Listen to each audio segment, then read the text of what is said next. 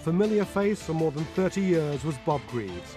He remembers Granada reporters breaking one particularly big story.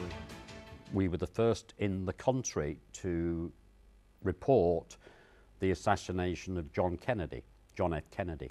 And I'm sure it was Mike Scott, in fact, who went on air with that news. I was news editing that evening.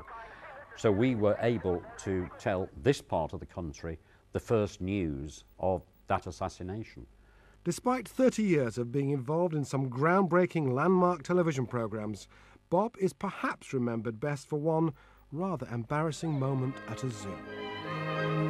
Good evening and welcome to Chester Zoo for the last of our Granada reports live on the road to celebrate our 25th birthday. When I die, hopefully not quite yet, I know that if anything's written in the regional press, the elephant will be the star. It won't be me. It'll be that elephant at Chester Zoo. Hello, there goes my notes.